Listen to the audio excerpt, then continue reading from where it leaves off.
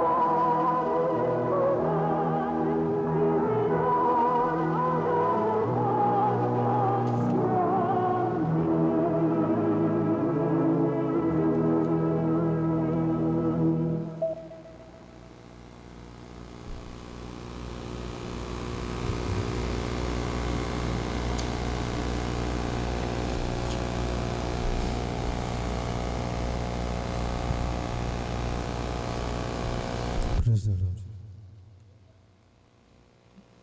Let us pray.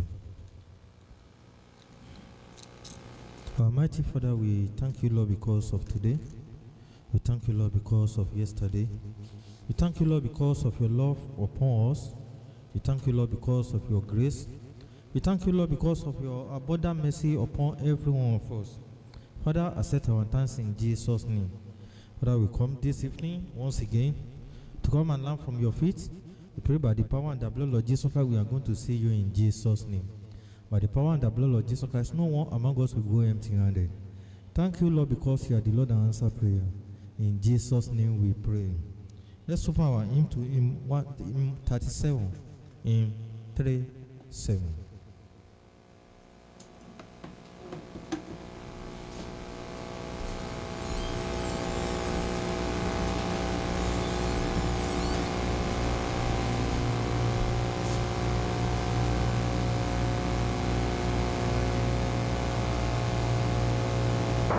GHS 37.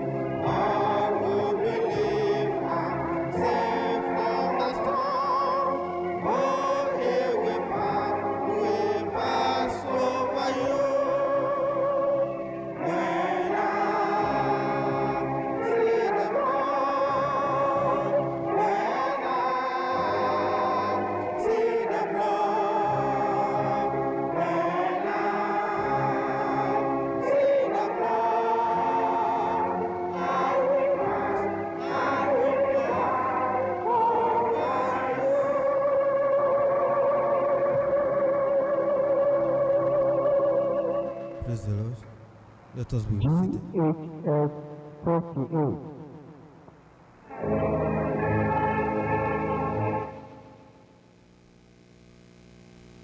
I welcome everyone first to today's service, and I pray by the power and the blood of Jesus Christ, Almighty God will continue to reign in our life in Jesus' name. And by the power and the blood of Jesus Christ, all evil will pass over us in the name of Jesus Christ. There is a very thing that is very, very important, that no matter what the case may be, we must tackle today. It is about the church building in DC. It has become that we are looking like a rebellion, like we do not have interest in whatever that is going on in DC. And then I will accept that the fault is for me, because I know the situation of every family member, and I know the situation of every individual. As a result of this, I'm finding it difficult to raise that this is what the DC is saying, this is what they are asking for. But no matter what the case may be, as our brother is online on that day, when they bought a building which is about $618,000, and then within 3 months they able to generate the money. The money was I want mommy to listen, and then the money was able to generate within 3 months. Initially they started from individual, then they go to church, then they go back to the church, then yesterday they started with individual. So the last week I decided that okay, we're able to donate $50. My brother was online, and then Arrow said no, he doesn't want that kind of money. So yesterday I still joined them.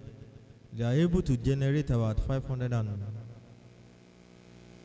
something, so remain $25,000. So everybody was online trying to they are promising. So at long run, I still stay on our $500. So the decision there now is that how that $500 is going to come in. First thing, I like opening. I like being specific when I'm talking. I don't like driven, because after all, I always say we are family. So I know that Brother Stephen is not working, and I know your situation. But no matter what the case may be, I don't know how we are going to, because I know whatever we do, God is going to bless us back. And to be sincere, I wish our financial coordinator or our leader can be here today. I decided that okay, it's because it doesn't normally be here. It's like his vacuum is being filled, and there's like whenever it's not here, I'm directing my words onto him. Not deliberately, not that I'm directing my, but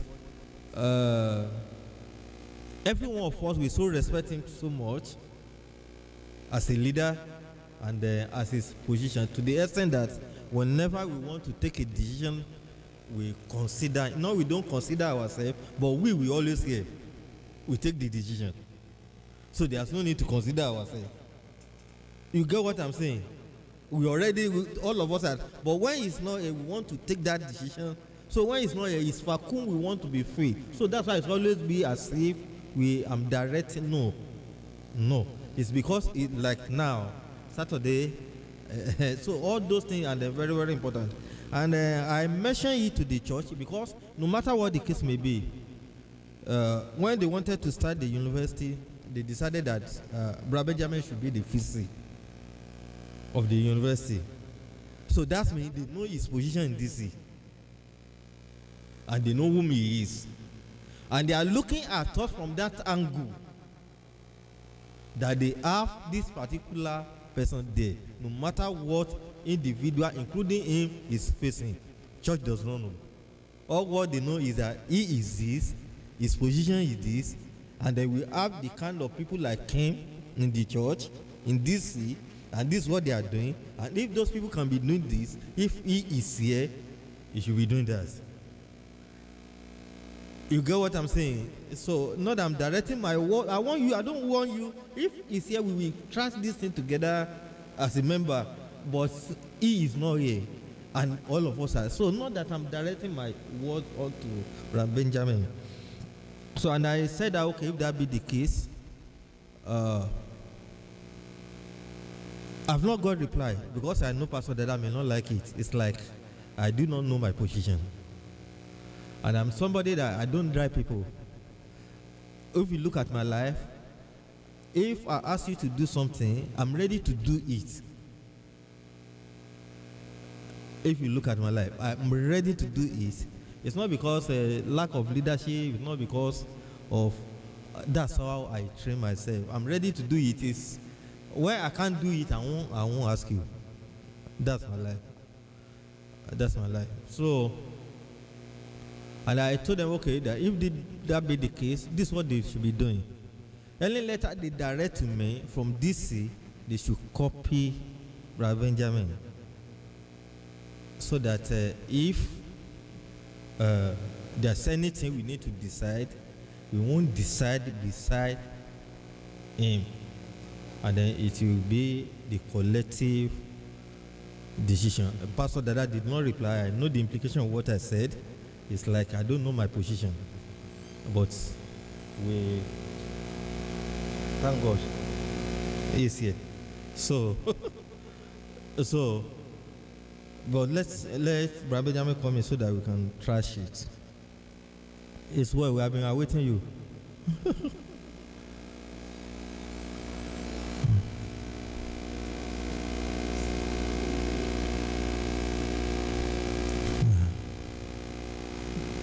Praise the Lord. Praise the Lord. Everybody is welcome in Jesus' name.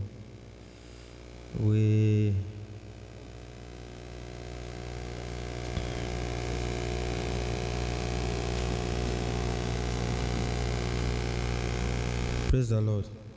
We have just been talking about something that is so spectacular, and then it has been going on in the church for almost 3 weeks now.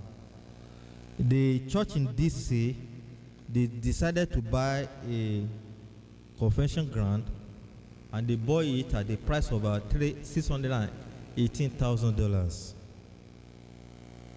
So, because of I know everybody's situation, as I tell Brother Stephen, I hate missing word. I know he's not working. I know Sister Priscilla. I know myself, and I feel know my wife. Recently, she has been passing through a lot of things. So, and they said we should contribute money. Initially, they start from individual. They go to churches. The signal yesterday they go to individual. And on last Sunday, Brother Stephen was online, and I decided that our church is going to donate $500. It's $50. Pastor Dada said he doesn't want that kind of money in the account. So I said, okay. So we closed that chapter.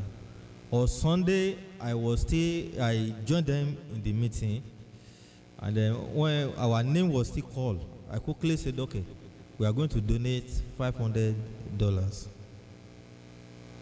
Now, how the money is going to come in is one of the things we are talking about. Is it going to be individual, family, or from the church pocket? If from the church pocket, I like talking very well. I look at the checking account today. I think there was 375 on one, 372 something on one, because they always take the money for the car from the saving. I quickly transfer $150 from the saving to the checking, so that the money there can at least cover 2 times in case anything happens. So there will be approximately about 400 or 200 and something dollars, approximately 300, within 300 and 400 dollars in the correct account.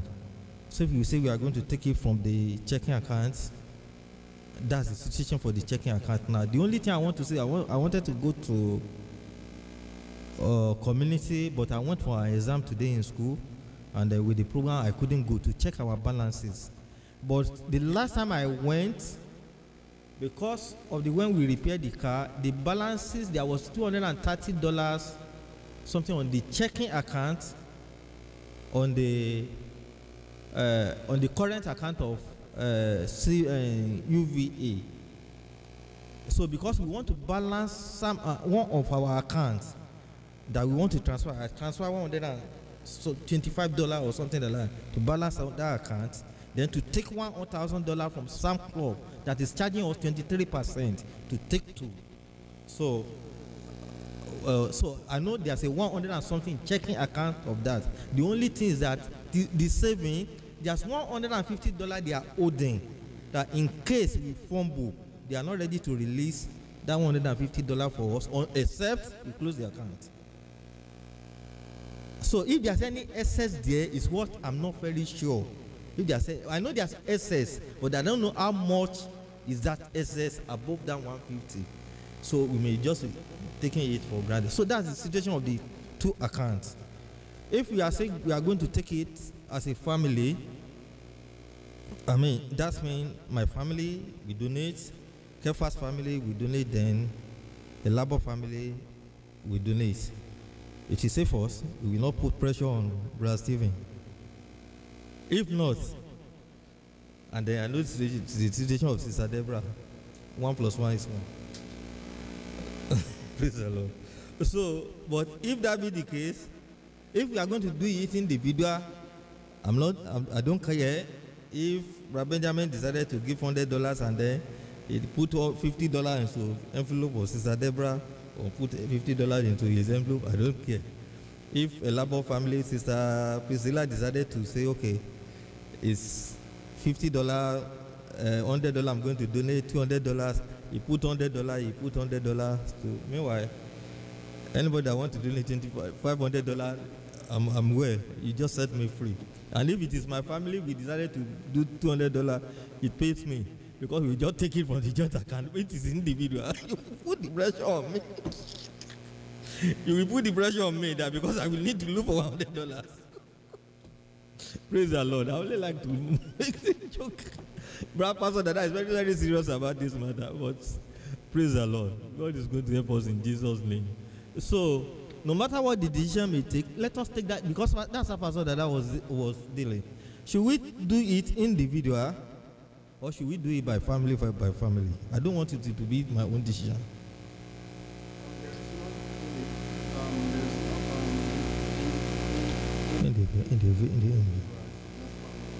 Okay. So,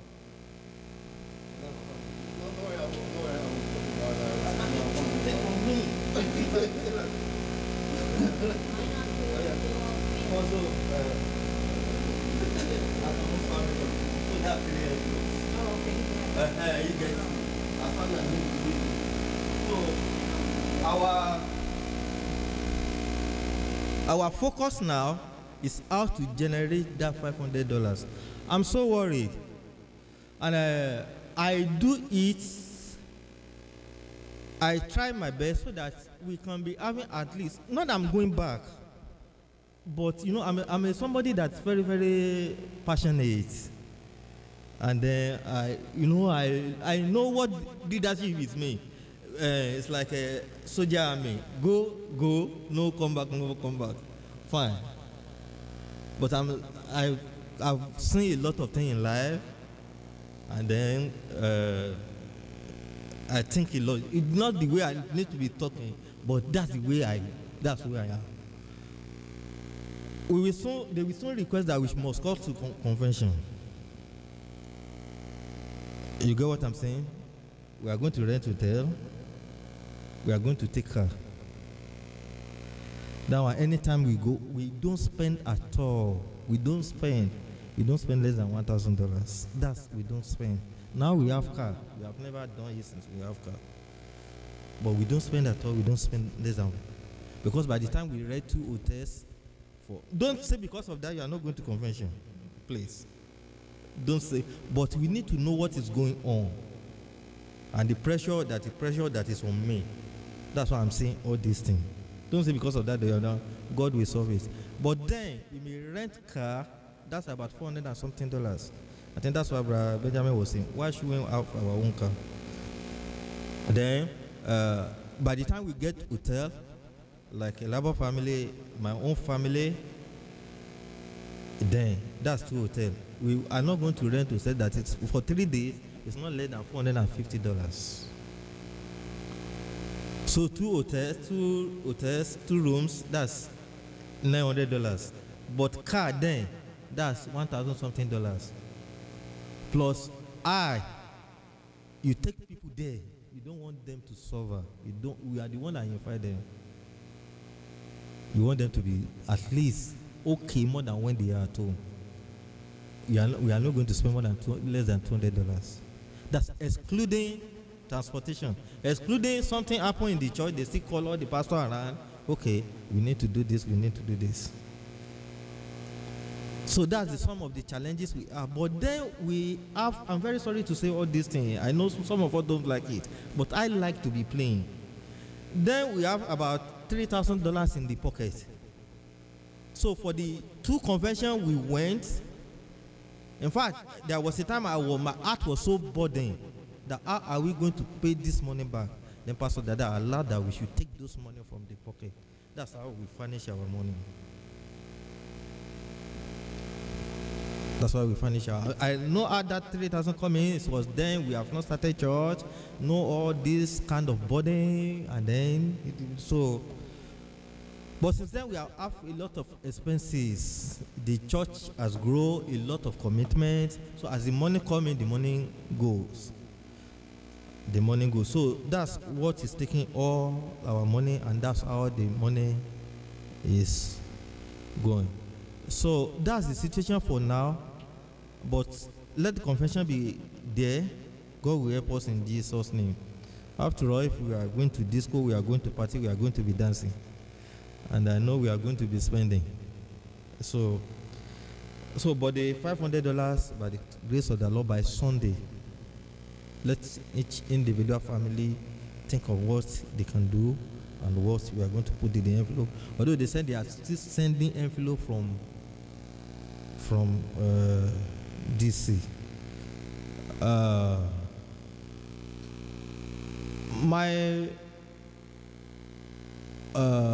My intention is this, which is very difficult for me to say. Fingers are not equal. And then they won't say because our church in Charlottesville is rich, they will not move forward. You get what I'm saying? They will not take decision. After all, that decision they take, if they don't take that, they won't find that $618,000 within 2 or 3 months. And then that's how they will be looking at everybody. If we say because of Charlottesville does not reach, it is a don't let us buy confession grant, let us take care of Charlottesville, the church will continue to be the same.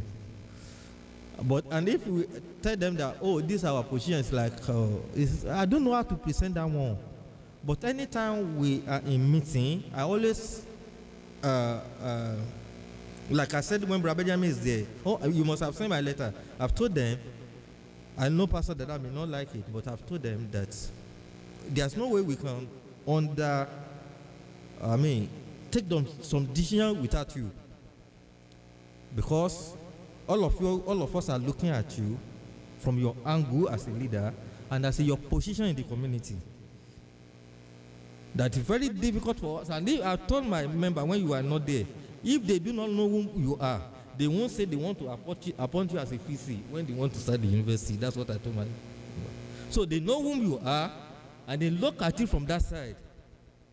That after all, this person is there. And I told them, okay, Bra Benjamin is there. Bra Benjamin is busy. I don't know if you see my letter. It's very busy. And you may be looking at this from that angle where Bra Benjamin is there. Whatever letter you write me, copy it to Bra Benjamin. So that by the time he see it, all of them will sit down together, then we will go over it. But to me, to be with my own situation, with the situation of Sister Priscilla, with the situation of Brother Stephen, my wife doesn't like me to speak. I'm very sorry if you don't allow me to say this, please just allow me. Recently, his job is somebody he doesn't play with the family. She doesn't play with his family, no matter how bitter, how we are fighting. She couldn't complete the due she's supposed to pay in the family for this month.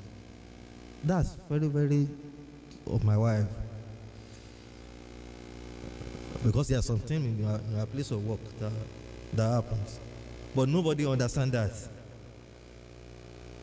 So, and then we are facing it, if not because of what happened today, I won't tell you that this is what we are facing. Nobody knows from her.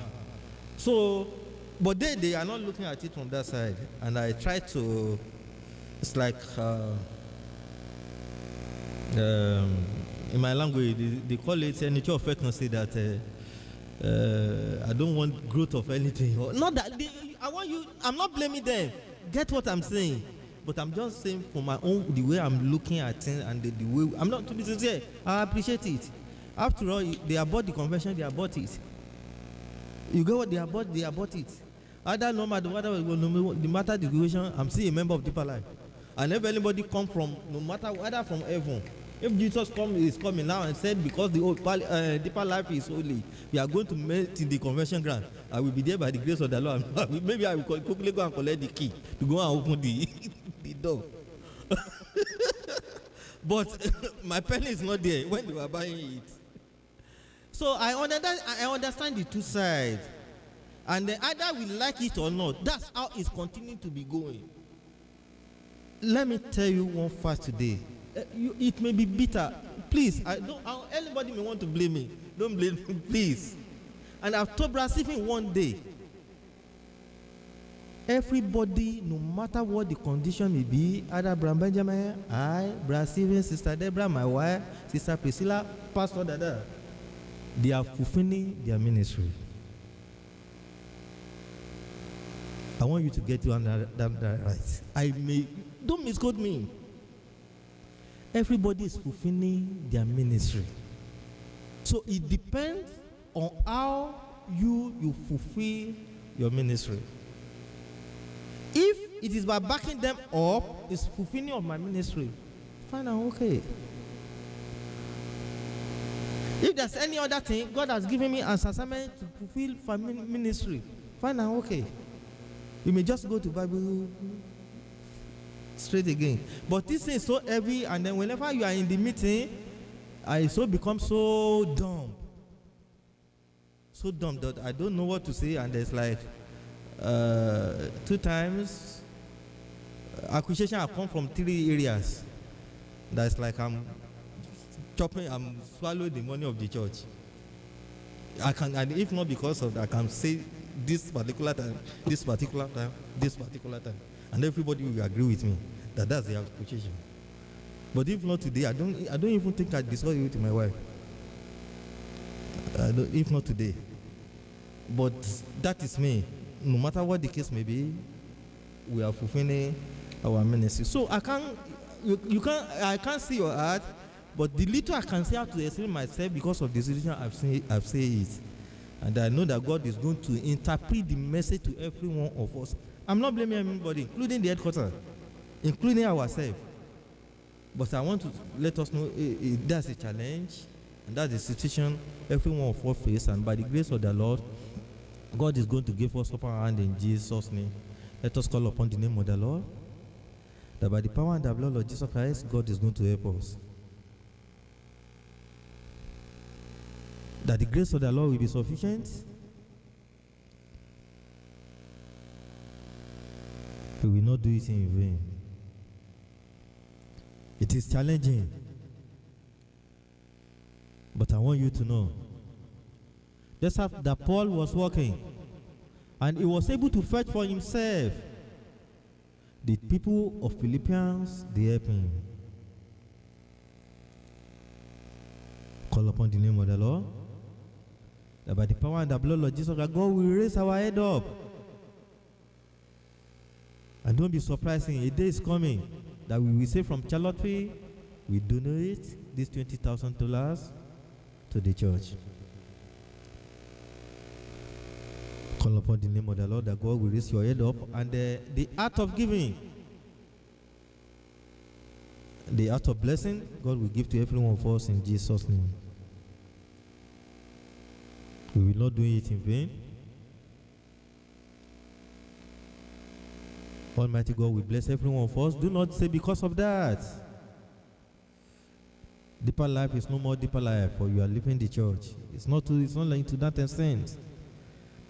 But we are Christian, we are brother, we need to share, and we need to understand each other. Let's call upon the name of the Lord, that more understanding and wisdom God will give every one of us in Jesus' name. Continue to pray. Pray for yourself. Pray for your family. The Almighty God is going to uphold us,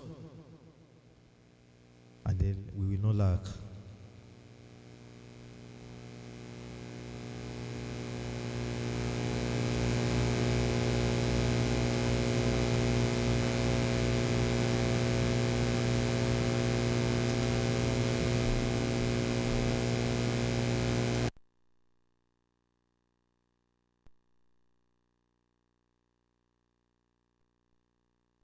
Life that comes.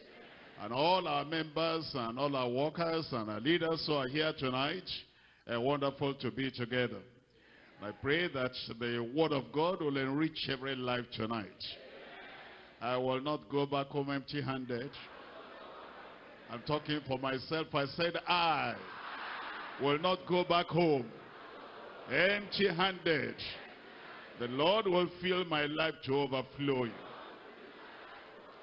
It is done in Jesus' name. Father, we thank you. We bless your name for the Bible study. Thank you for every time we always come to the Bible study. You bless your people. The study of your word is the backbone of the believer. And we pray that tonight you make everyone strong in the Lord, in the word, in Jesus' name. Supply the needs of our lives. Open our eyes of understanding. Help us to behold wondrous and wonderful things out of your word in Jesus' name. Supply every need. Take scarcity away from us. Take famine away from us. Let there be abundance in every life. And I pray, Lord, that every one of us will bear fruit in the kingdom in Jesus' name. Confirm the word in every life. In Jesus' mighty name we pray. Ikeja can give me another amen. God bless you. Be seated. We're coming to John chapter 6. John chapter 6. Today we're looking at verses 1 all through to 13. John chapter 6 from verse 1. Look at it yourself. It says, after these things, Jesus went over the Sea of Galilee, which is the Sea of Tiberias. A great multitude followed him, because they saw his miracles which he did on them that were diseased. And Jesus went up into a mountain, and there sat with his disciples. And a Passover, a feast of the Jews, was nigh. When Jesus then lifted up his eyes, and saw a great company, that's the multitude, come unto him, he says unto Philip, when shall we buy bread that these may eat? And this is said to prove him, for he knew himself what he would do. Philip answered him, 200 penny worth of bread is not sufficient for them, that every one of them may take a little.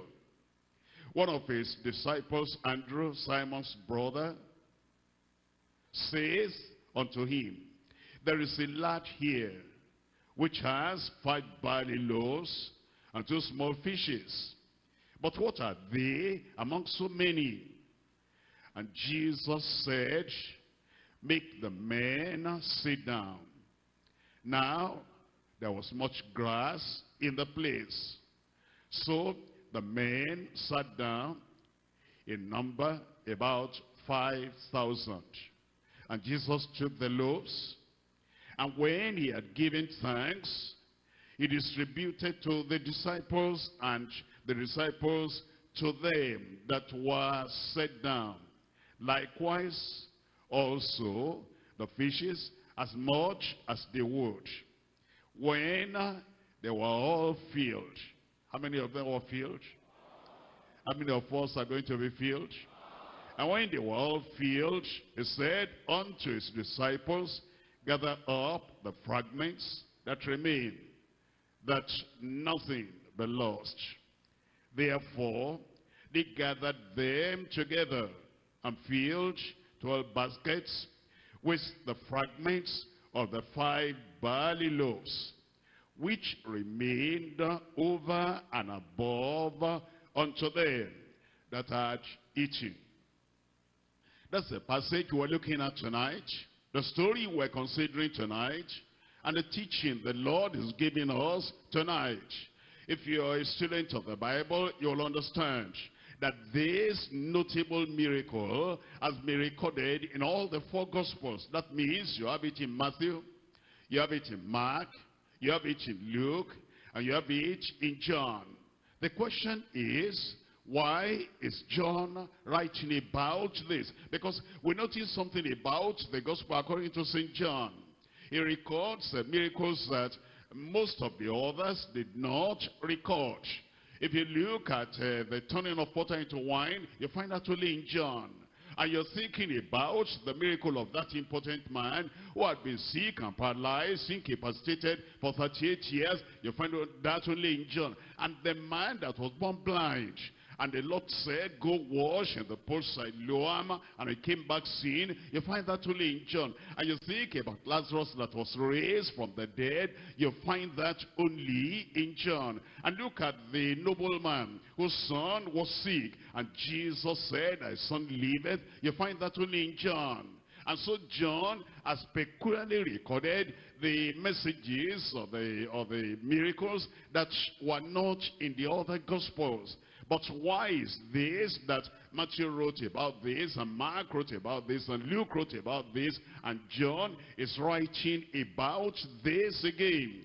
That shows you how important it is, how significant it is, and how essential it is for you to learn, and for you to know what the Lord is telling us in this spectacular, unique miracle, repeated over and over by every one of the evangelists, that is Matthew, Mark, Luke, and John. The thing is, they recorded it from different perspectives. And they want the church, they want the believer to understand and to learn the different lessons that we have. Matthew actually wrote about Jesus Christ as the King.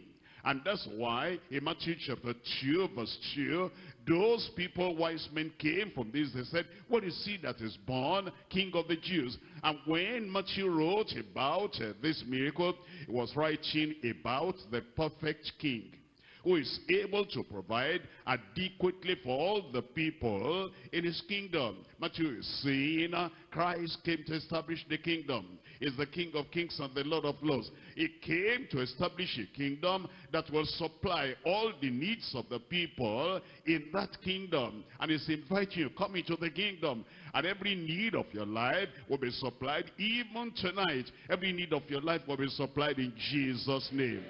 And you see what Matthew is doing is foreshadowing to the king's abundant provision in the coming millennial kingdom. Matthew is saying Christ is coming to establish his kingdom, and it's going to be a millennial kingdom, and when he comes, it's going to provide for all the needs of humanity. Now we come to Mark.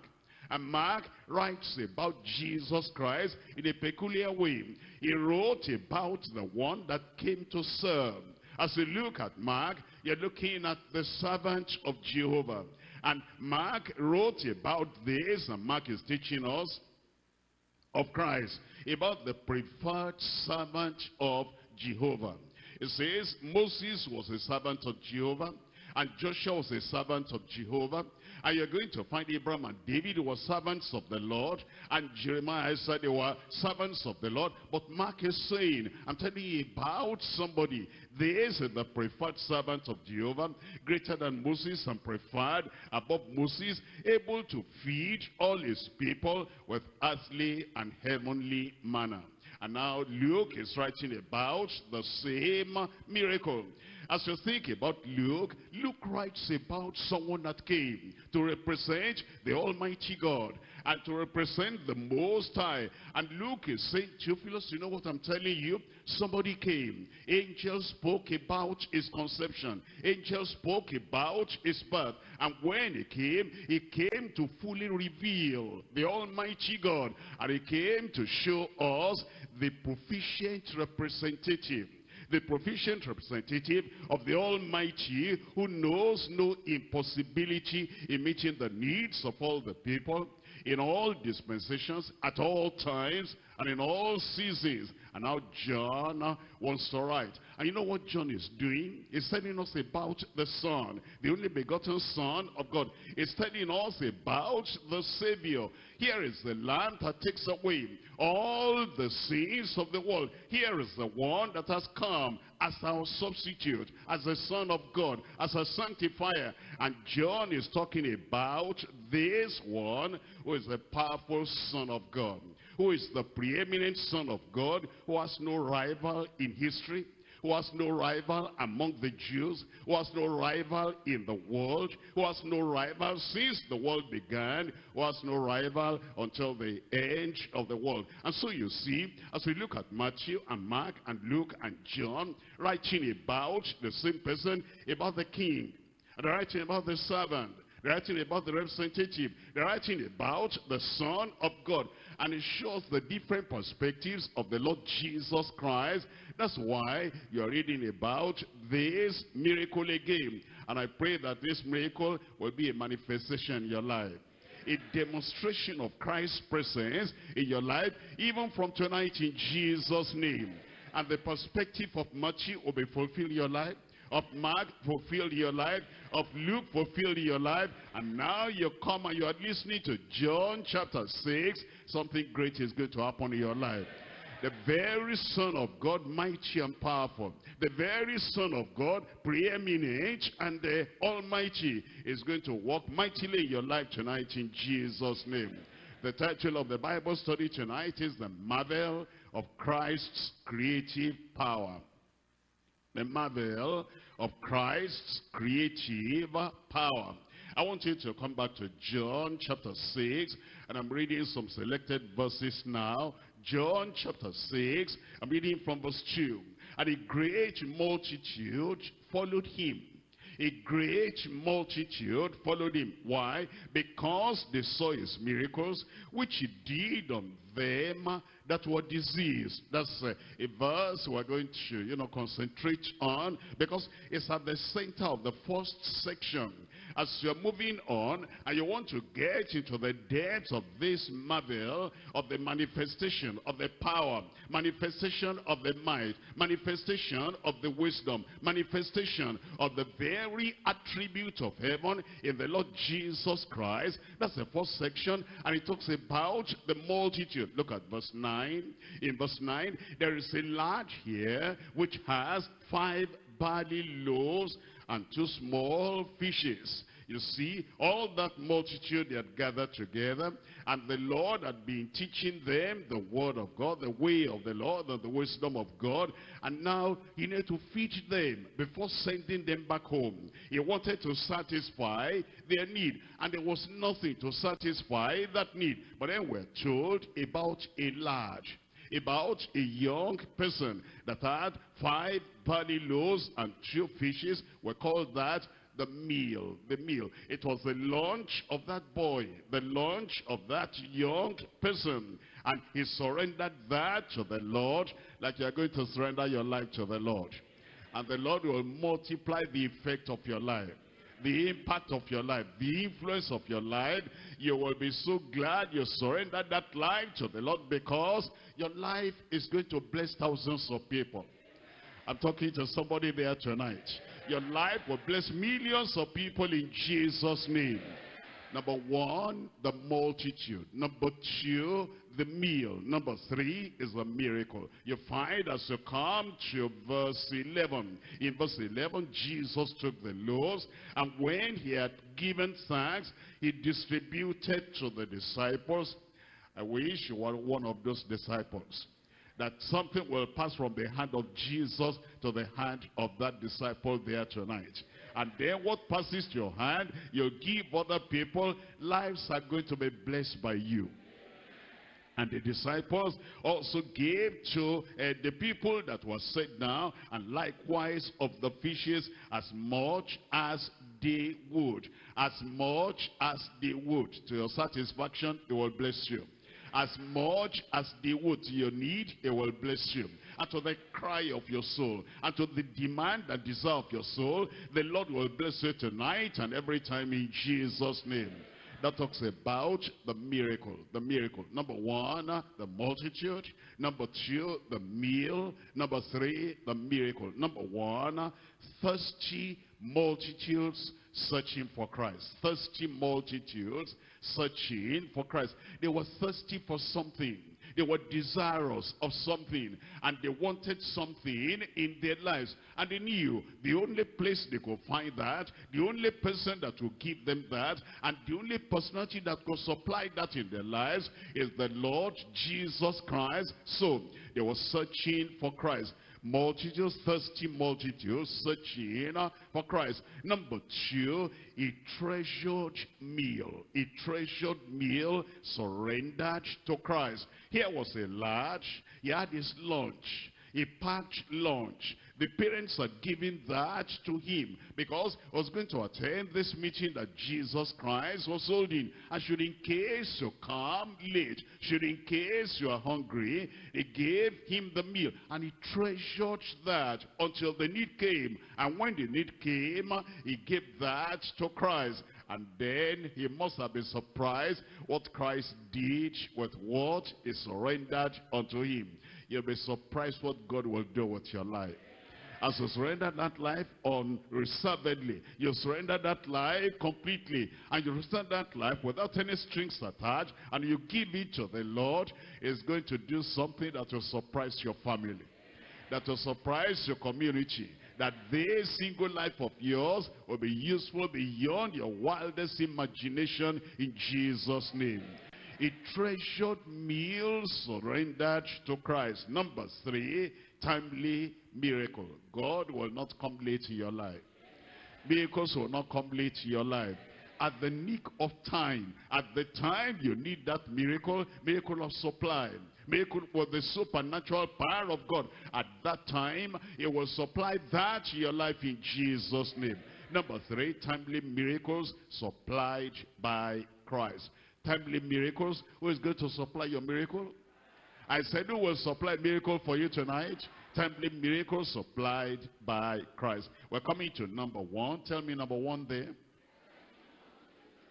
Thirsty multitudes searching for Christ. We're coming to John chapter 6. And I'm reading from verse 1. After these things, Jesus went over the Sea of Galilee, which is the Sea of Tiberias. It's telling us that after Jesus Christ had done all those things we have learned about in chapter 5, the paralytic, impotent man healed, and also all the discussion, revelation about himself as the very Son of God, revelation of himself as the one that came from heaven to do the will of the Father, revelation of himself as the one that came to reveal the might of the Father unto them. After those things now, he went over. Where was he going over? Because it was to reach everyone. Look at him. He's the Lamb of God that taketh away the sins of the world. He cannot stay in one location. He cannot stay in one village. He cannot stay in one town. Cannot stay in one city. He must go to the next place. He must go to the next place. That's why he went to the next place. And if you know you are going to be a blessing to people, you're not going to stay in one locality. You're not going to stay in just one spot and you are there every time. You are there and then you move on and you move on and you move on, because that's what Jesus did, and that's what you are going to do. You will be a blessing to multitudes in your life in Jesus' name. I'm coming to Luke chapter 4. We're looking at Luke chapter 4. I'm reading from verse 42. Luke chapter 4, verse 42. And when it was day, he departed and went into a desert place. And the people sought him and came unto him and stayed him that he should not depart from them. They wanted to tie him down to one spot. They wanted to pin him down to just one locality, that he should not depart from them. Look at verse 43. And he said unto them, I must. Tell me out loud. I must preach the kingdom of God to other cities also, for therefore am I sent. He said, no, I cannot be tied down here. I cannot be pinned down here. I must go to the next cities. I must reach other cities too. He said, because therefore am I sent. And he preached in the synagogues of Galilee. We're coming to John chapter 6. And then we're told, as Jesus went over the Sea of Galilee. Look at verse 2. And a great multitude followed him, because they saw his miracles which he did on them that were diseased. And then when the multitude came, look at verse 3. And Jesus went up into a mountain, and there sat with his disciples. It's telling us he took the position now, the position of the master, the position of the teacher, the position of the preacher, because the multitudes had come. He was going to preach the word unto them. In verse 4 we're told about the time, the period, the season among the Jewish people, and the Passover, a feast of the Jews, was very near. Doesn't that tell you something? We shouldn't allow our preaching, our teaching, our ministry, our administration, our reaching out to souls, our soul winning to be hindered by whatever festival may be going on in any community. It's Christmas time, some people are concentrating on a particular thing. It's Easter time, some people are concentrating on something. It's harvest time, the people are concentrating. It's the opening of the schools, the sessions are starting, they're concentrating on something else. It is a holiday time, festival time, whatever time it is. You see what Jesus did. The Passover was very near, but he knew there is something important that must be done every time. And so whatever month of the year, whatever season of the year, the Lord has given us an assignment, a duty, a responsibility, and we're going to carry it out every time in Jesus' name. There is no excuse for laziness. There's no excuse for shirking your duty. There's no excuse for abandoning the work he has given you to do. Whatever the season, whatever the festival, whatever the period, we move on and we go on, following the example of Jesus Christ, doing what he has done, and the Lord will bless the work in your hand in Jesus' name. Now we come to verse 2. And a great multitude followed him. It says, because they saw his miracles, which he did on them that were diseased. Now you need to understand something. That's all they knew. They were sick. They knew that he had been healing the sick. And they had challenges of deformity or whatever in their body. And they knew that he could help them. They didn't know about righteousness. They didn't know about holiness. They didn't know about salvation. They didn't know about heaven. They didn't know about the fact that he had come so that he can take their sins away. They didn't know that the most important thing is that he must be born again. Except a man be born again, he cannot see the kingdom of God. All they knew is that they were sick and they wanted healing. All they knew is that they were oppressed and they wanted deliverance. All they knew is that they were in need and they wanted a supply. And that teaches us that whatever reason people may have in coming to the Lord, they came for healing, that's good. They came for deliverance, that's good. They came for miracles, that's all right. Or they came for maybe investigation. We've been hearing about this Christ. Who is he? Is he like John the Baptist? Is he different from John the Baptist? Is he the prophet that is to come? Is he the Messiah? Is he the Christ? Some people came for investigation. Other people came for confirmation. We've been hearing what they said Christ has been doing. And we came to confirm, for confirmation. Other people may come out of curiosity. This one, they said, is doing this and doing that. Is this for real? Is this genuine? Are these miracles real? Are they true? They came out of curiosity, but somehow they were thirsty. Somehow they wanted something. Somehow they were desirous to make their need, to have their needs met. You know what Jesus did? He went from the known to the unknown. They knew their needs of being healed. And he went from that, he went to their need of having the word of God in them, of having salvation, of having eternal life.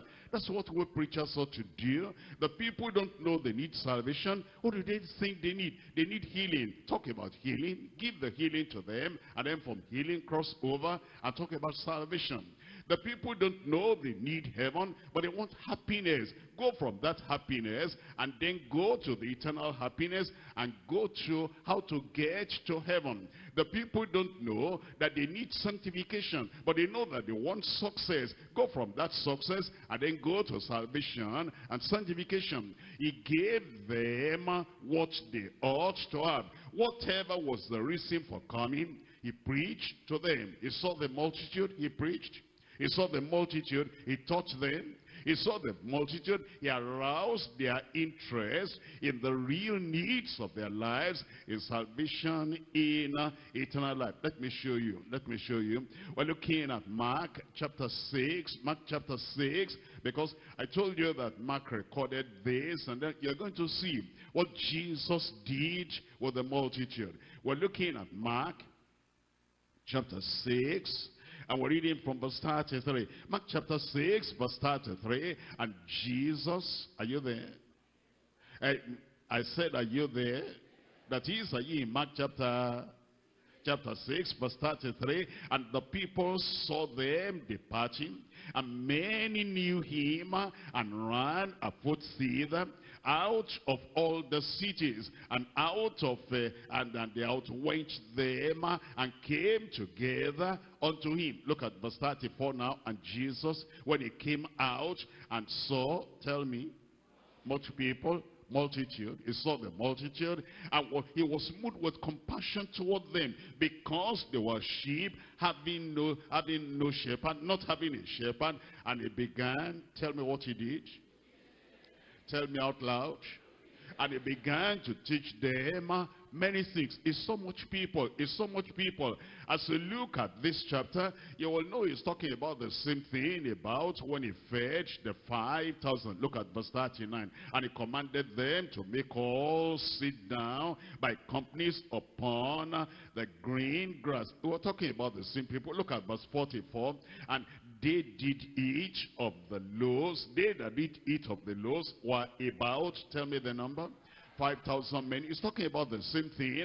And he said he saw that multitude. And when he saw the multitude, they came for healing, teach them. They came for deliverance, teach them. They came for miracle, teach them. And lead them to life eternal. We're coming to chapter 2. Mark chapter 2, I'm reading from verse 1. Mark chapter 2 verse 1. And again he entered into Capernaum after some days, and it was noised that he was in the house, and straightway many were gathered together.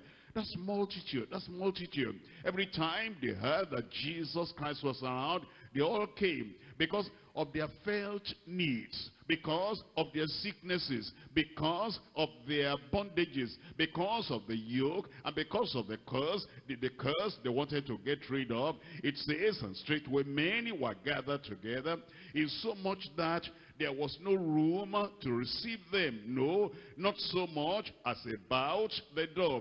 And what did he do? Tell me out loud. He preached the word unto them. It's not only healing, not only healing. Yes, they came for healing, and it's going to do that. It was a multitude. They needed to repent. They needed the word of repentance. They also needed the word of faith in Christ. They needed the word of salvation and the word of eternal life. They needed to be born again. And so, even though they came for something else, he knew the greatest thing he could do for them is to preach the word of God to them. And look at verse 13. In verse 13 of that chapter 2, and he went forth again by the seaside, and all the multitude resorted unto him. What did he do? And he taught them, and he taught them. Anywhere you see people, anywhere you see multitudes, anywhere you see crowd, you do what Jesus Christ did. You will not say, well, they don't know about salvation. Tell them. They don't know about repentance. Tell them. They don't know about righteousness. Tell them. They don't know about the holiness without which no man shall see the Lord. Tell them. They're only asking for healing. Yes, give them the word of healing and give them the word of salvation. They're only asking for deliverance. Give them the word and the message of deliverance, and give them also the message of life eternal. We're coming to Mark chapter 3. I'm reading from verse 32. Mark chapter 3 and verse 32. Mark chapter 3 verse 32. And the multitude sat about him. You see that again? They were always around him. Multitudes, a crowd. Many people, much people, they always came. And it says, the multitude sat about him, and they said unto him, behold thy mother and thy brethren without seek for thee.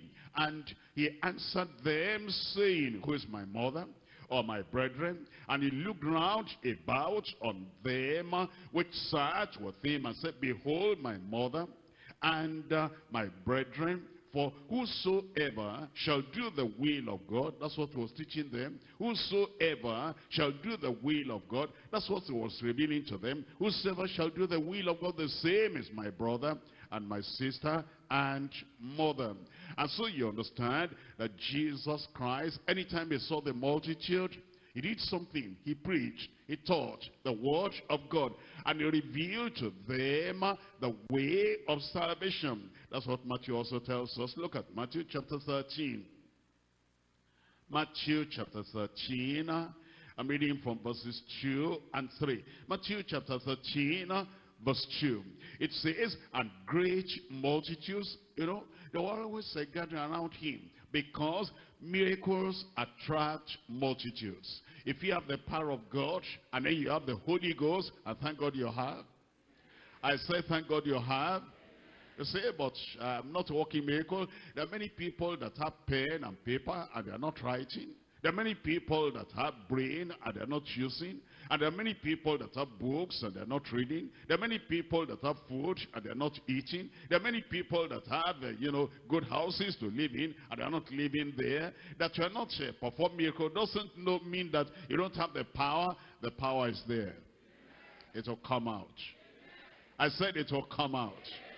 You see, Jesus Christ knew that miracles attract multitudes, and because of that, he performed those miracles. But it was a means to an end. He performed those miracles so that they will come to him, and then they will teach them the word of life. Look at verse 2. And great multitudes were gathered together unto him, so that he went into a ship, and he sat, and the whole multitude stood on the shore, And he spake many things unto them in parables. He spake many things unto them in parables, saying, behold, a sower went forth to sow. He was teaching them. He might teach with illustration, or he might teach with picture, or he might teach with parable, or he might teach in direct statement. It was still teaching. Look at verse 34.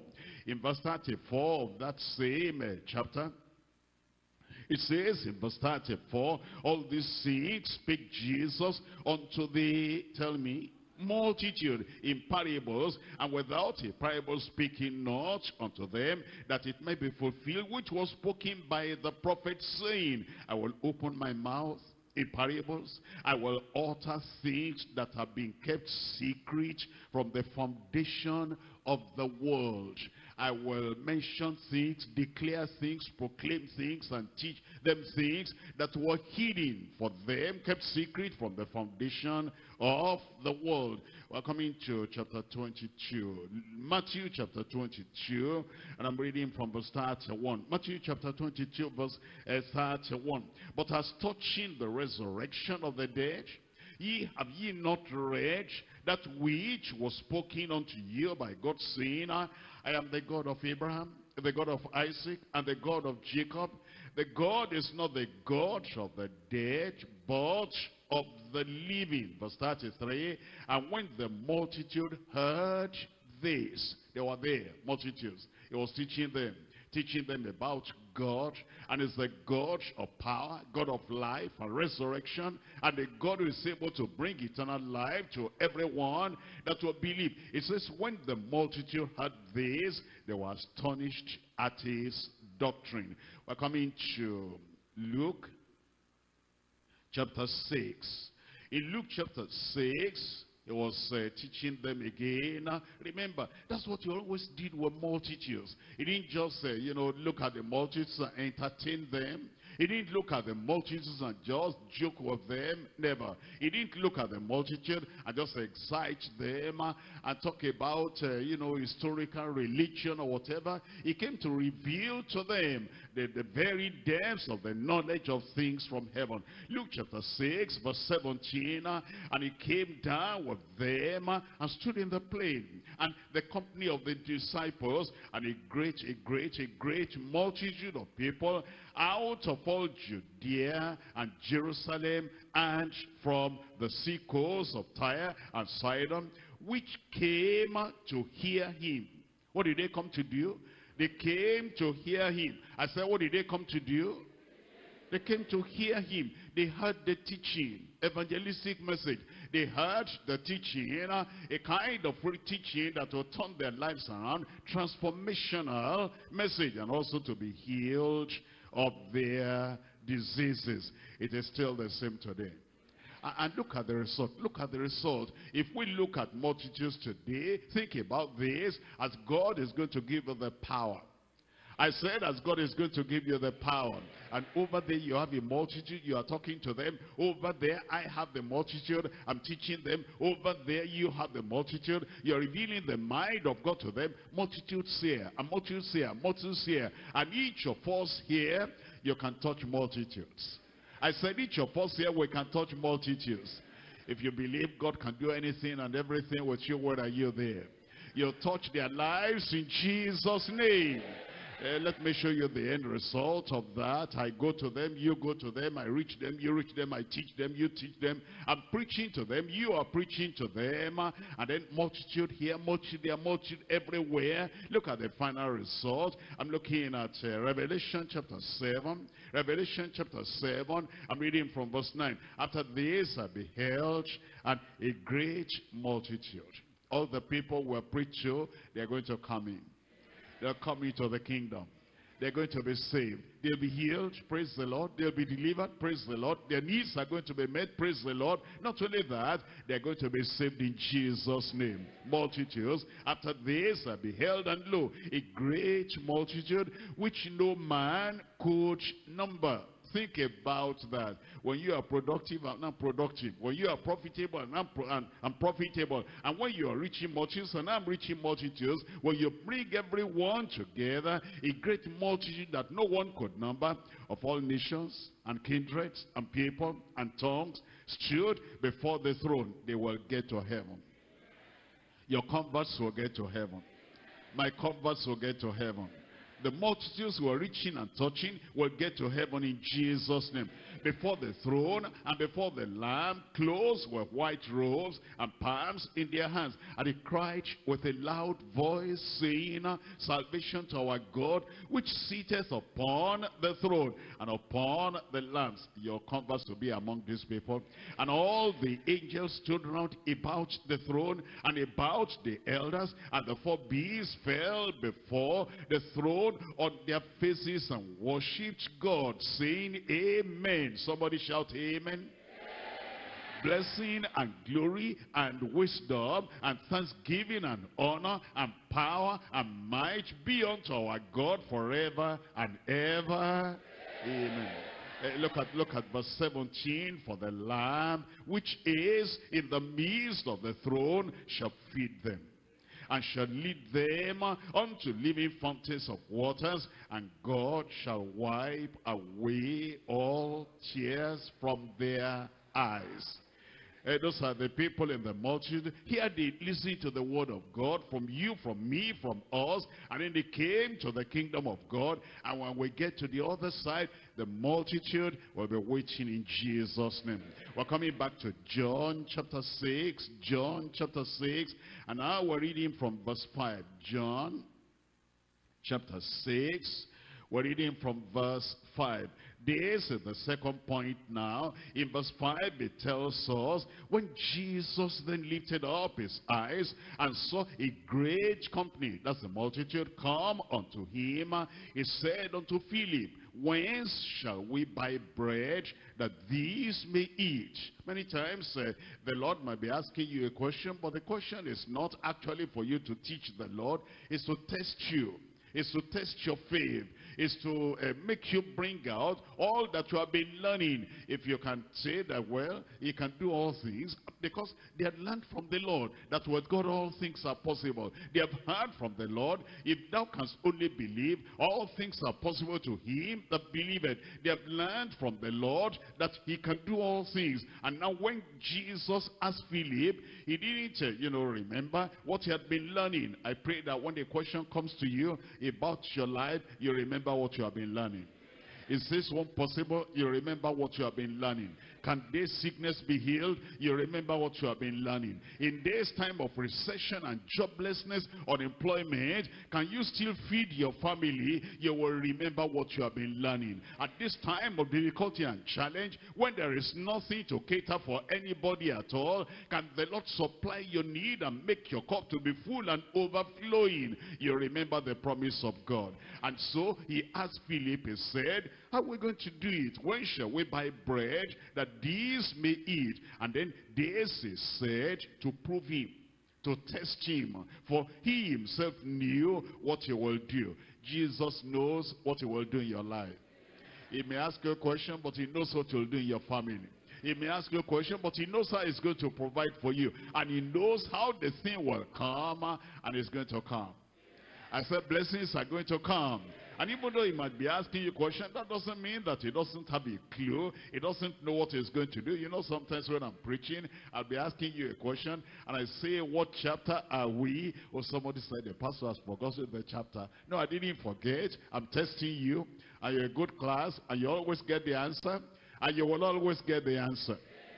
Look at this now. We're looking at it in verse 7. And Philip answered him, 200 penny worth of bread is not sufficient for them, that every one of them may take a little. But you are not going to take just a little. He'll fill you to overflowing. He'll fill you to satisfaction. Tonight is your night. You'll not escape the miracle of God. And one of his disciples, Andrew, Simon Peter's brother, said unto him, there's a lad here which has 5 barley loaves and 2 small fishes. The answer was in the hand of that lad.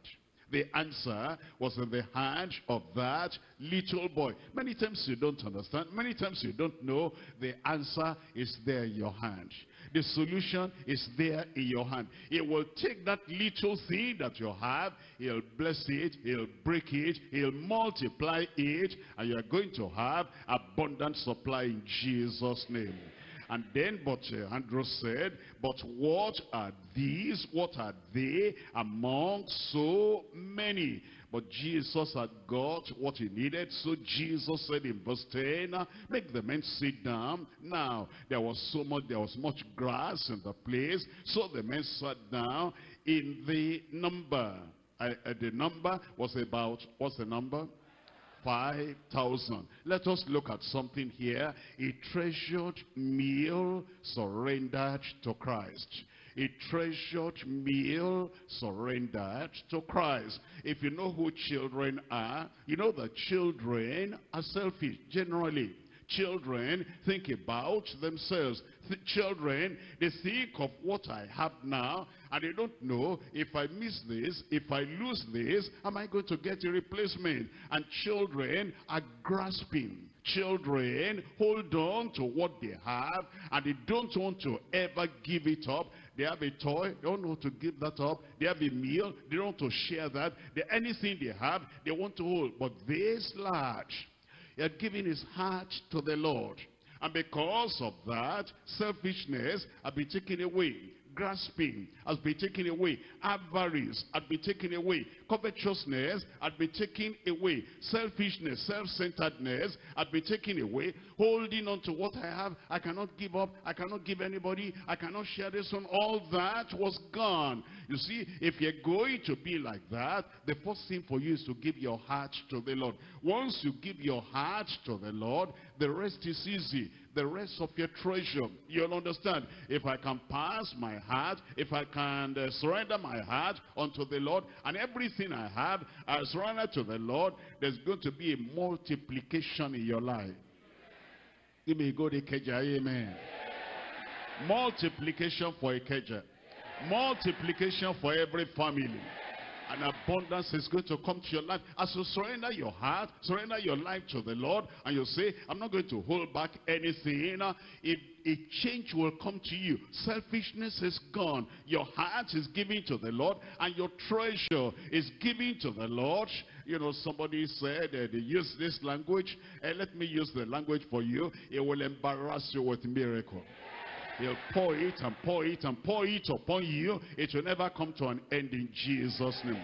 We're coming to Proverbs chapter 23. Proverbs chapter 23. I'm reading from verse 26. Proverbs chapter 23, verse 26. My son, give me thine heart. That's where to start. My son, give me thine heart, and let thine eyes observe my ways. My son, give me thine heart. You see what that lad had done? That lad had given his heart unto the Lord. And so to give the meal, that lad did not know what will happen to the meal. Because a miracle like this was happening for the first time in his lifetime. A miracle like this was happening for the first time among the disciples of the Lord.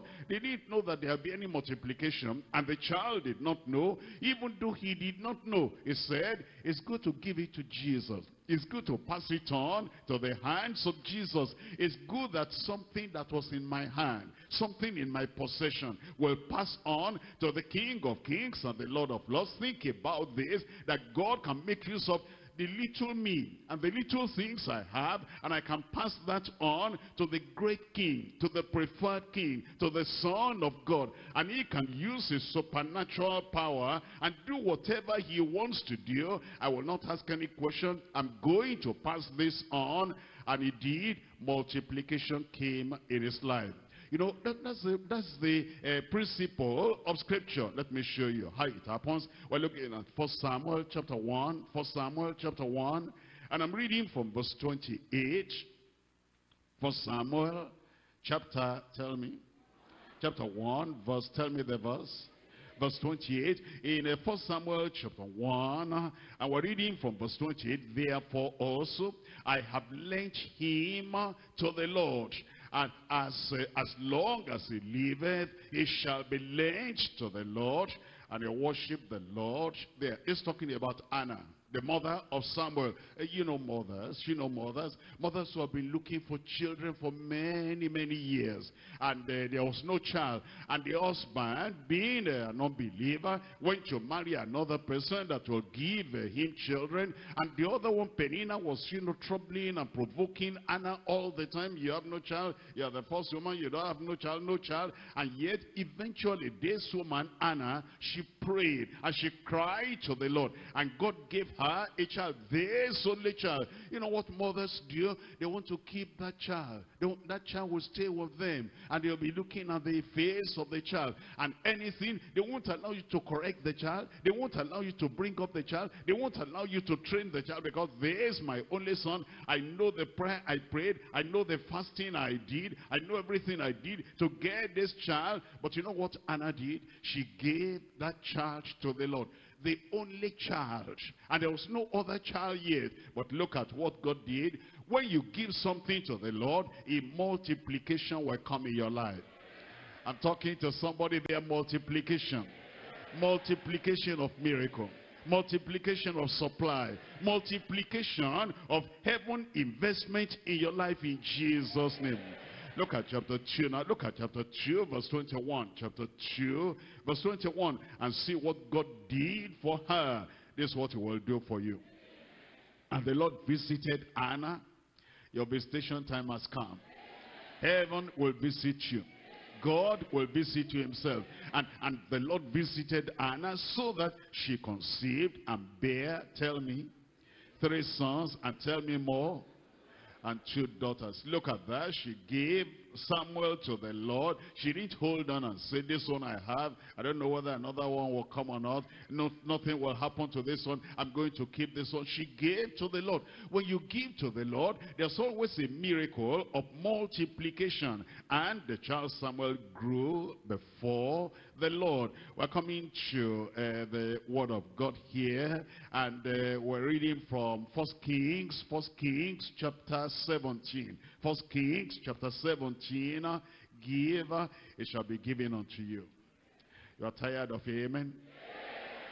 In 1 Kings chapter 17, I'm reading from verse 10. So he arose and went to Zarephath, and when he came to the gate of the city, behold, the widow woman was there gathering of sticks, and he called unto her and said, fetch me, I pray thee, a little water in a vessel, that I may drink. You know, people are, at the time, they've lost their job. You know how people are, they've lost their husbands. You know how people are, there's unemployment. You know how people are, there's famine. You know how people are, when there's recession, it's like they're touchy. They are bad temper.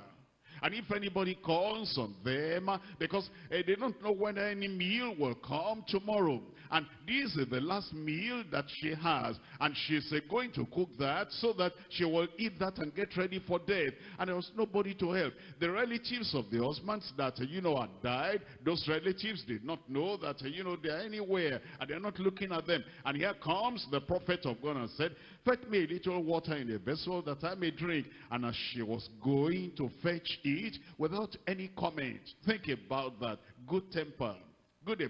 Think about that. A good attitude. God will give you that kind of attitude. That you don't know what is coming, and you don't know why we're asking you for a cup of water. You don't know why we're asking you to do what we're saying that you should do. But we're telling you so that the Lord will bring miracles into your life in Jesus' name.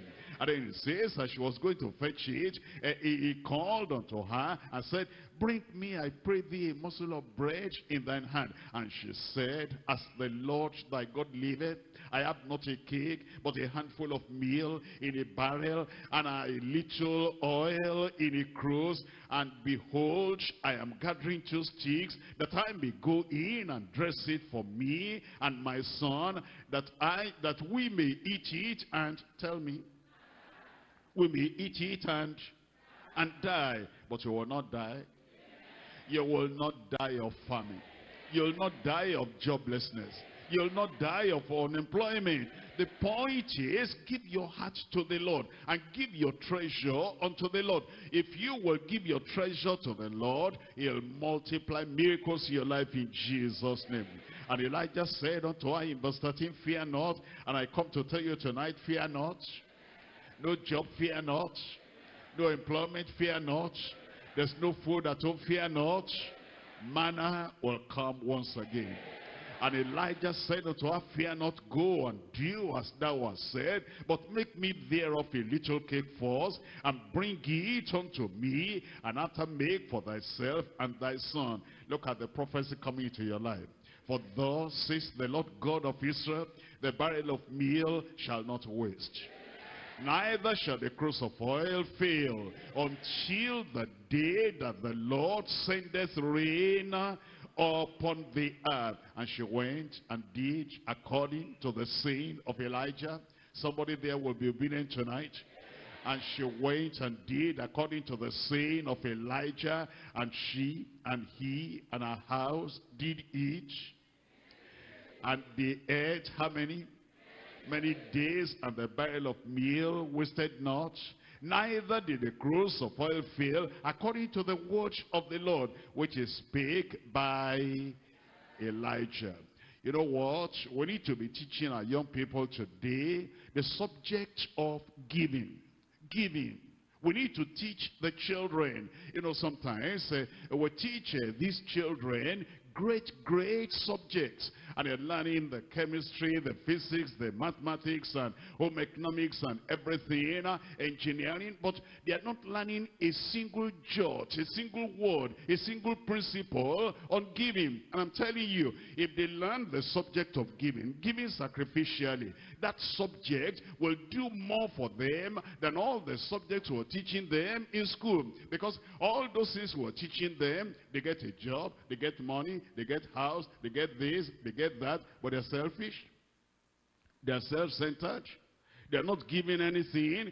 They're not going to go far in life. But if we teach them this subject of giving, look at this lad. There's a lad here that has 5 loaves and 2 fishes. And then he surrendered his heart, surrendered that thing unto the disciples, and they gave to Jesus. And there's the record of this young man now in the book of God and also in the book of life. Your children will get to the book of life. Not only that, we need to teach this doctrine, the doctrine of sacrificial giving, to new converts, and also to Christians, and to all believers, and to all ministers. This doctrine is so important because it brings unlimited blessings in all areas of lives unto us. But you see, there are people who are not taught this doctrine at all, this teaching at all of sacrificial giving. Malachi chapter 3. Malachi chapter 3, and I'm reading from verse 10. Malachi chapter 3, verse 10. Bring ye all the tithes into the storehouse, and that there may be meat in mine house, and prove me now herewith, says the Lord, if I will not open the windows of heaven. Windows of heaven are about to open upon you. But you know what you should do? You give your heart to the Lord, and you give your treasure to the Lord. Give your house for the service of the Lord. Give your land for the service of the Lord. Give your money to the service of the Lord. Give your treasure to the Lord. It says, bring it. Bring ye the tithes into the storehouse, that there may be meat in mine house, and prove me now herewith, as says the Lord of hosts, if I will not open the windows of heaven and pour you out a blessing. Outpouring is coming. That there shall not be room enough to receive it. And I will rebuke the devourer for your sakes. And he shall not destroy the fruit of your ground, neither shall your vine cast a fruit before the time in the field, says the Lord of hosts. Give me a KJ, amen there. And all nations and all nations and all nations shall call you blessed, for ye shall be a delightsome land, says the Lord of hosts. let's understand. In fact, there's something to do. Let me show you something. We're looking at 1 Corinthians chapter 16. 1 Corinthians chapter 16, and I'm reading from verse 15. 1 Corinthians chapter 16, verse 15. I beseech you, brethren, ye know the house of Stephanas, that it is the first fruits of Achaia, that they have addicted themselves to the ministry of the saints. Addiction. They could not stop giving. They could not stop rendering service. They could not stop just giving and giving and giving sacrificially. And they gave with love. They gave with excitement. They gave with happiness. They addicted themselves to the service of the saints. And look at this boy we're talking about. He gave a treasured meal, and he gave that to Christ, surrendered that to Christ, and a blessing came upon multitudes. Your life is going to be profitable. But you know, you must give your treasure. You must give your time. You must give your talent. You must give your knowledge. You must give your ability. You must give your learning. You must give your enthusiasm. You must give some joy. You must give everything that you have. That little thing you have, you give, you give, you give. And then God will take that. Christ will take that. And then he'll multiply that. And he will bless many lives in this, our generation. And you are one of the people that God is going to use, and you're going to be a blessing to multitudes in Jesus' name. While Andrew is wondering where we're going to get bread, the lad said, you can get my own. And while Philip is saying, well, we're going to have nourishment for all this multitude, the lad said, here am I. If this one will do something, you can take this one. And Jesus took that. Do you have something to give today? I said, do you have something to give today? You know, it's like we should even give you another opportunity to still give offering even today. If we were to do that, I'm telling you, you will supply the needs of many generations. And then, look at that, look at that, look at that. Everybody ate. All the men ate out of that little meal. And all the children ate out of that little meal. And all the women ate out of that little meal. They came from different cities. They came from different places. And the life of that little lad touched all the people. And they said, I never ate any food as delicious like that before. And they're talking about this. Jesus blessed me, a miracle food, miracle meal that I ate today. And the origin and the source is from that lad. That source of blessing will be you. And then how much did they gather afterward? I said, how many baskets did they gather afterwards? Supply and surplus, supply and surplus, and satisfaction. And that thing will come through your life. And as you give, more will be given to you in Jesus' name. We're coming to point number 3 now. Point number 3, timely miracles supplied by Christ. Timely miracles supplied by Christ. We're looking at John chapter 6, and I'm reading from verse 11. John chapter 6, verse 11. And Jesus took the loaves, and when he had given thanks, he distributed to the disciples, and the disciples to them that sat down, and likewise the fishes as much as they would. As much as they would. As much as they would. Blessings coming as much as you would. I said blessings coming as much as you would. Supply coming as much as you would. And it says, and when they were filled, and when they were filled, nobody was hungry, nobody was in need, nobody faced scarcity, no famine, local famine, community famine, national famine, everything Jesus took care of. And when they were filled, he said unto his disciples, gather up the fragments that remain, that nothing be lost. Therefore, they gathered them together and filled, how many baskets?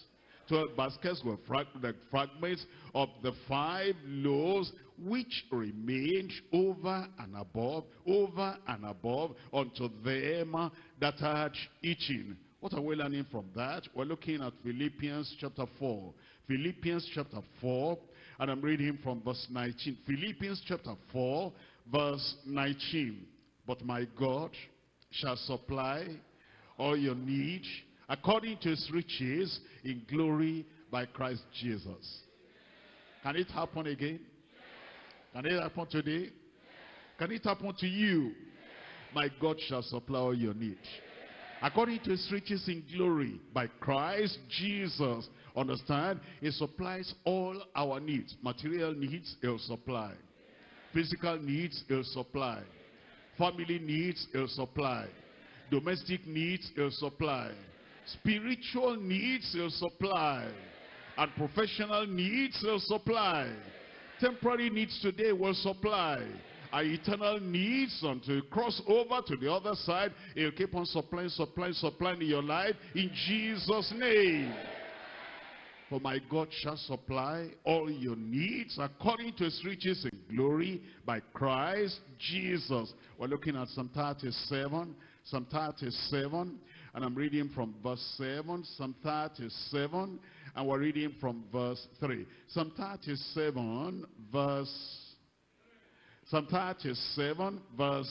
3. Trust in the Lord and do good. Trust in you see that boy? He trusted in the Lord and he did good. You will do good. You do good to your neighbors. You do good to your countrymen. You do good to people around you. Trust the Lord and do good. So shall thou dwell in the land. And verily, and verily, and verily tell me, thou shalt be fed. He will feed you. He feeds the sparrows. He will feed you. You might be a widow, but he'll feed you. You might be an orphan, but he'll feed you.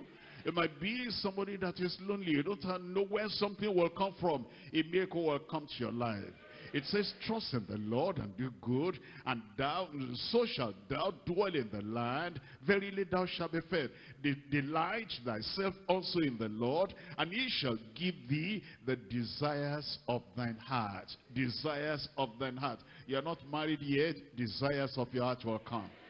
You don't have children yet, desires of your heart will come. You don't have a job yet, desires of your heart will come. Commit thy way unto the Lord. Trust also in him, and he shall bring it to pass. And he shall bring forth thy righteousness as the light, and thy judgment as the noonday. Rest in the Lord, rest in the Lord, rest in the Lord, and wait patiently for him. Fret not thyself because of him who prospereth in his way, because of the man who bringeth wicked devices to pass. Look at verse 19.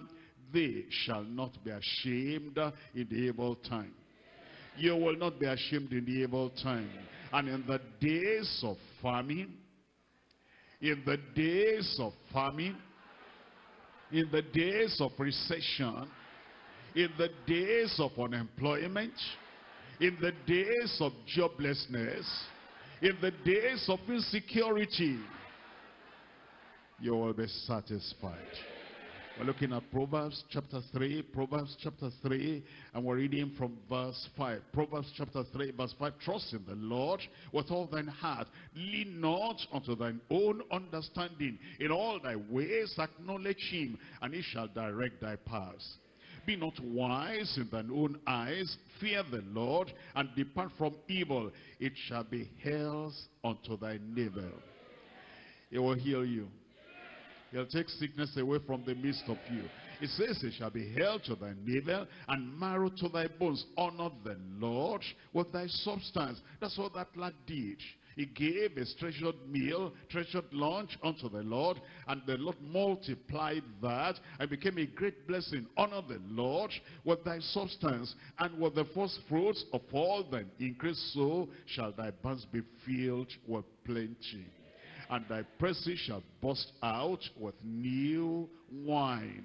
We're coming to Matthew chapter 5. Matthew chapter 5, and we're reading from verse 6. Matthew chapter 5, we're reading from verse 6. Matthew chapter 5, reading from verse 6. He fills us spiritually. He fills us materially. He fills us providentially. He fills us with everything we need. And it says in Matthew chapter 5 verse 6, blessed are they which do hunger and thirst after righteousness, for they, he'll fill you with righteousness. Matthew chapter 6, verse 33. Chapter 6, verse 33. But seek ye first the kingdom of God and his righteousness, and all these things shall be added unto you. All these things shall be added unto you. Healing will be added. Prosperity will be added. The goodness of the Lord will be added. The joy of the Lord will be added. Your life will be full. Ephesians chapter 3, Ephesians chapter 3, I'm reading from verse 19, Ephesians chapter 3, verse 19, Ephesians chapter 3, we're looking at verse 19, it says, and to know the love of God. You know the love of God today, which passes knowledge, and that ye might be filled, that ye might be filled with all the fullness of God. Now unto him that is able. Is your God able tonight? Brother there, I said, is your God able tonight? My sister, my daughter there, is your God able tonight? Can he turn your sorrow into joy? Can he turn your weeping into laughter? Can he take that shame away and reproach away from your life? Can he turn everything around tonight? Can he provide for you tonight? Because it says, now unto him that is able to do exceeding abundantly above all that we ask or think, according to the power that worketh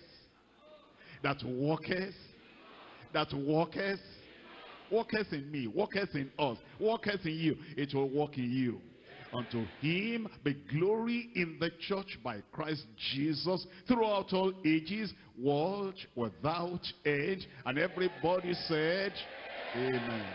Rise up and tell the Lord you're expecting tonight. The multitudes came. And when the multitudes came, maybe they came for healing. Maybe they came for deliverance. But he gave them teaching. He gave them doctrine. He gave them instruction. He gave them the word of God. And that word of God has come to you today. And has told you what to do. The word of God has come to you today. And that word is enriching your life. If you are not saved, this is the time to be saved. If you have not repented, this is the time to repent. And if you have not gone into the righteousness of the Lord, this is the time to be thirsty. And this is the time to seek the face of the Lord and to hunger and thirst after righteousness and allow him to fill you with that righteousness. And as you hear the word of God, you understand that treasure, that thing you have, you give your heart to the Lord, you give your treasure to the Lord, you give everything you have to the Lord. There'll be a multiplication, and the miracle power of God will work unhindered, unrestricted, unlimited in your life. Open your mouth, talk to the Lord in prayer. It's your day of blessing.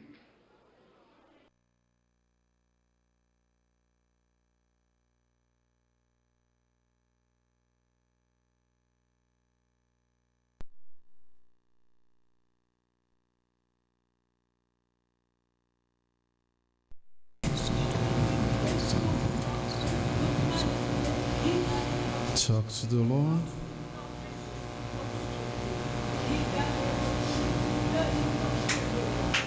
That you will draw multitude unto him. From the words of your mouth, through your exhortation, multitude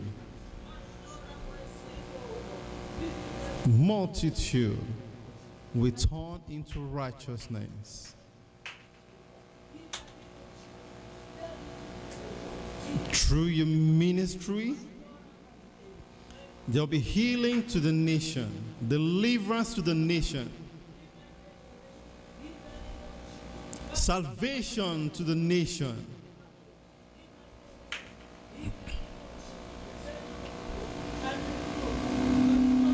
And in all,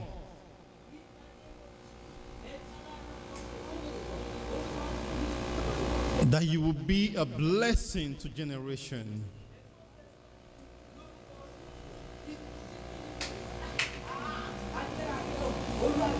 In all that you have, your resources, your gift, your talent, your time, anything that God has given unto you, it will be a blessing to generation.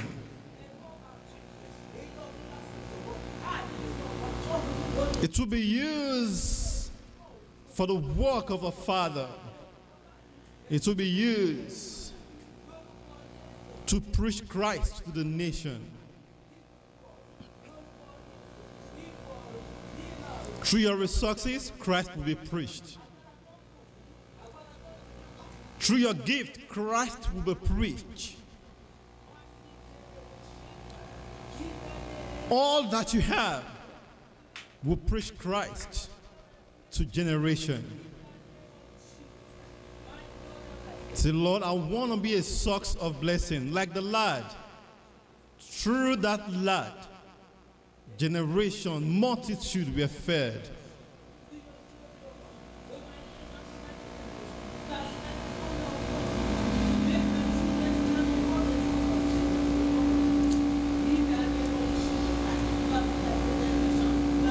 That God will touch the heart of our members, the heart of our children, that they will have the hearts to give.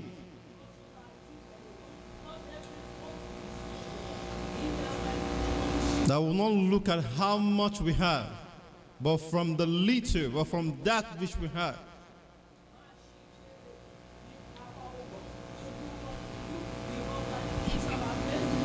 Is enough to touch lives.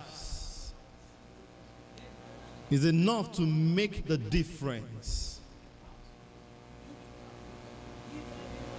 Whatsoever that is lacking in your life, whatsoever you need, we say we have the Lord, we have our God in heaven who is able to do exceedingly even more than we can ever ask or think. Ask the Lord, he will provide. He is the God of all sufficiency. Financially, he will provide. Materially, he will provide. In every ramification of your life, the Lord is ready to provide. He can do all things. Whatsoever challenges, talk to the Lord. Those mountains are rolled away.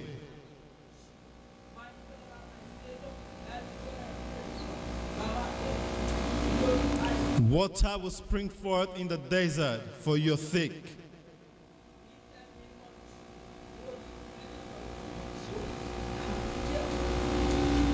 In Jesus' name we pray. Heavenly Father, we thank you, we bless your holy name. Who is like unto you, there is none. From generation to generation, you remain the same. There is none beside you. From beginning to the end, you are God. Father, we thank you for the word that we've heard. Father, we pray that as we are, O Lord, irrespective of our numbers, Father, use us to touch multitude. That through us, O Lord, Deeper Life Bible Church, Charlottesville, multitude will come to Christ. For that through us, O Lord, healing to the nation, redemption to the nation, deliverance to the nation. In Jesus' name we pray. Father, no lack, no limitation. Enlarge our coast in every area of our lives. In Jesus' mighty name we pray. Let's share the grace, Jesus, the love of God, and the sweet fellowship of the Holy Spirit be with us now and forevermore. Amen. Surely God's goodness and mercy shall follow us all the days of our lives, and we shall dwell in the house of the Lord forever and ever. Amen. Please don't forget to drop your offering. Yeah, the offering is blessed in Jesus' name.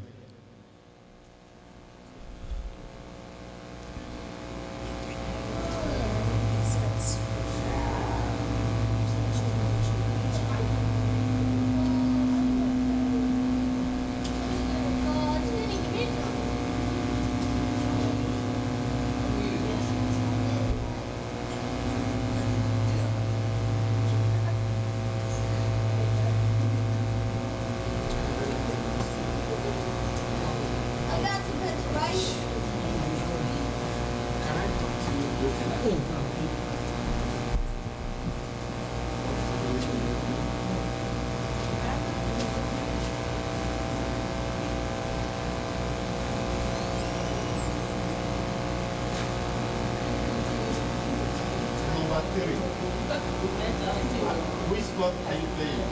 Soccer.